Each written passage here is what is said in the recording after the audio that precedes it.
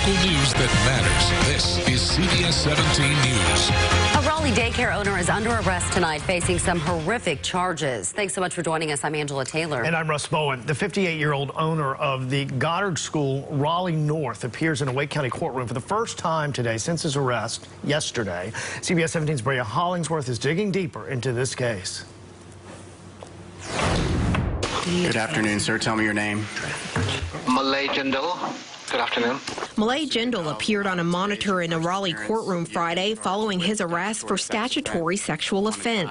This is also somewhat of a unique charge in that it has a minimum sentence of 300 months in prison. The 58-year-old is one of the owners of the Goddard School Raleigh North, a daycare center.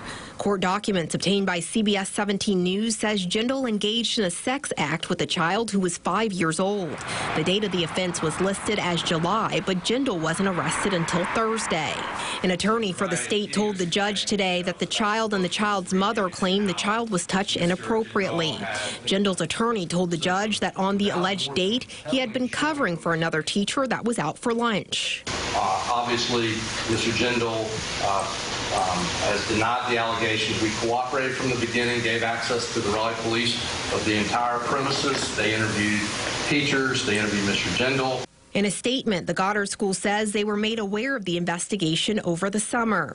They say the owners immediately alerted parents, and a follow-up was sent to parents alerting them of the charges when they were filed yesterday.